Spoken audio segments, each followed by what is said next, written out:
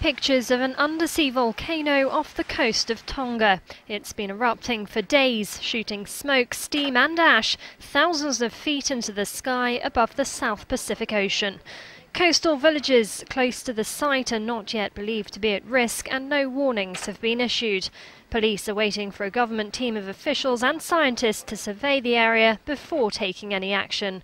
Tongan residents say the steam and ash column first appeared on Monday morning after a series of sharp earthquakes were felt in the capital.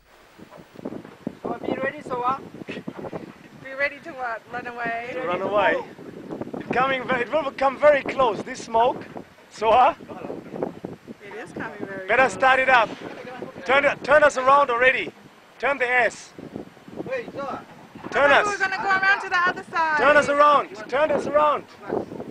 Get the nose. I thought we were going to go to the other side and get the... Man. Oh, wow, look how many... There, look at how that. big that is. Next one.